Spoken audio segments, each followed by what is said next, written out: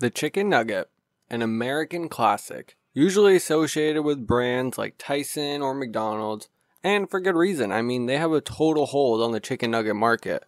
But what about another chicken nugget that maybe has lost its momentum in recent years, but is a certified classic? That's right, I'm talking about the Dino Nugget. Today, sit back as we look back into the chicken nugget that shaped an entire generation, the Dino Nuggets. Now, the origin of the Dino Nuggets are a tad hazy, but what we know for sure is in 1991, Perdue would file a trademark for a three-dimensional dinosaur-shaped nugget. This came less than a decade after the company's introduction to the frozen food market. In the 1980s, they started by selling chicken nuggets, breasts, cutlets, and oven stuffer roasters?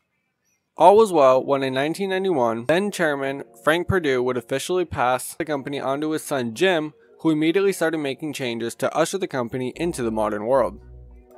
One of these changes was creating nuggets that were in fun shapes.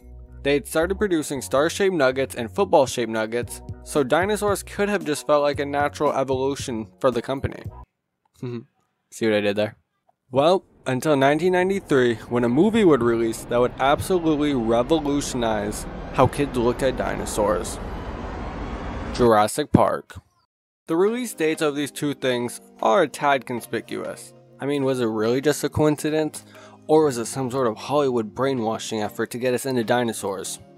Well, that could be true, except for the fact that if we go back and look at the trademark image, we can see that Perdue actually let the patent expire in 1993. And if you go on the Wayback Machine to perdue.com and go all the way back to their products, Dino Nuggets don't even pop up until the year 2000. Even though they had the first legal trademark for such, in an interview with Mel Magazine, Mark Tolbert, head of Perdue's Chicken Innovation Division, was quoted as saying, "We believe we did invent them, but we can't conclusively prove it either." Which just begs the question, who else was out there making Dino Nuggets?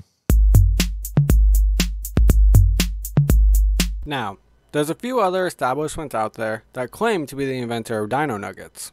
One of them being the Museum of Natural History in New York, who have said that in 1993, for the release of Jurassic Park, in their cafe, they did a limited run release of dinosaur-shaped nuggets. They even claimed that they were going to do a Brontosaurus burger, but were scared that kids would get the wrong idea and not think it was just cow.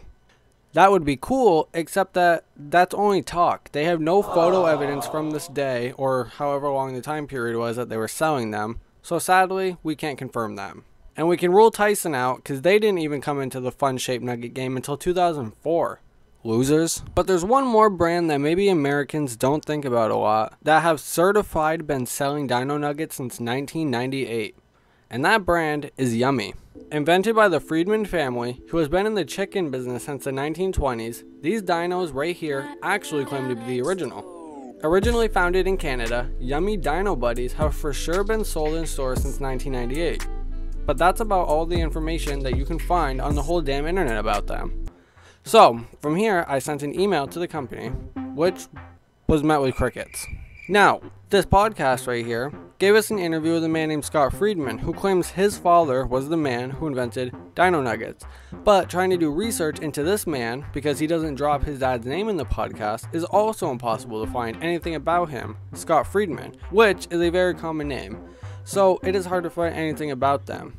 And after all that, I may have made this tweet, which probably didn't help my case with Yummy. So, from everything I've gathered, the facts are, in 1991, Perdue trademarked a Dino Nugget, but never produced it, and the patent died in 1993. Jurassic Park was released that same year, and the New York Natural History Museum claims to have sold a limited run of Dino Nuggets, but there's no photo proof. Then, 5 years later, Canadian brand Yummy, which has a very shaded background story of their own, had officially started selling them in 1998, and Yummy comes up under Perdue's official website as one of their brands. So, did Perdue come up with this idea secretly in 1991, and they maybe forget about it until Jurassic Park came out, do a test run in the New York Natural History Museum, knowing that it would have a large demographic of kids, and then maybe when that is successful, they sold it under Yummy, which has actually been their brand the whole time. But, that could just be the skepticism in my brain. Especially when it comes to these big companies. I mean, you never really know what to trust anymore. I guess no one will ever know the real truth until somebody from one of these companies comes out and tells us the facts. It's undeniable that Dino Nuggets have had an entire impact on a generation growing up in the 90s and 2000s. I mean, something about that breading, the extra thickness of the Dino Nugget, how it like squeezes juice when you bite into it, it's just so nostalgic and hits just on a different level, especially as a kid. I mean, between the ages of 6 to 12, I probably would have had these for every meal if I could have. And I'm sure most of you would have too. And the media has also noticed how Dino Nuggets affected a wave of people, leading it to start being a pop culture icon of its own.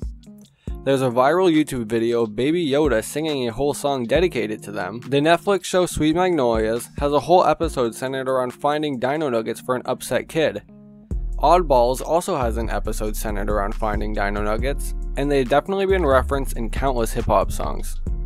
Even just a quick Amazon search for Dino Nugget themed gifts, you'll get so much Dino Nugget memorabilia, you could cater your entire life to it. Safe to say, this invention is probably not going to go anywhere with future generations. And I guess all we can hope for is that they'll get less and less processed as time goes on. And not getting recalled ever again. Tyson. I hope you enjoyed this video deep diving into the history of Dino Nuggets. Make sure to leave a like and subscribe if you haven't already to stay up to date on all the new Lookback episodes. And check out the playlist to catch up on any of the episodes you might have missed. And I will see you on October 3rd for the next Lookback. Peace.